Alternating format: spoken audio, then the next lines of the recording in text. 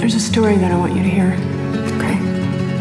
It's about a woman who woke up one day and realized that her life was a mirage, an illusion, a comfortable dream, blinding the horrible nightmare that she constantly had night after night. She lived in a skeletal world, no substance at all, that quickly came crumbling down around her. She hit rock bottom. And after she hit rock bottom, she pulled herself out of it, was able to take back her destiny.